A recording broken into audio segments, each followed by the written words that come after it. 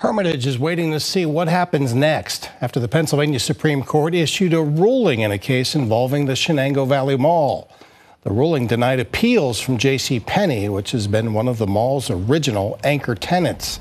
The court also ruled in favor of the mall's current owners, Butterfly Holdings, which had sued Penny's for refusing to vacate its space. The 5-year legal fight has kept mall owners from updating the site, as well as putting off the city's plans to develop 24 acres it owns nearby. Worked with PennDOT on the roundabout project. We did a paving project across Route 18 on the west side, but those have been on the fringes. We're ready now to kind of roll up our sleeves and get going on the actual project.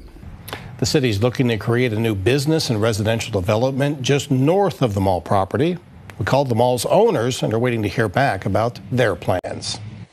Hi everyone, I'm Lindsay Watson. Thanks for watching the WKBN 27 First News YouTube channel. If you want more video news, subscribe to our channel. And don't forget to download the WKBN 27 First News app for breaking news alerts.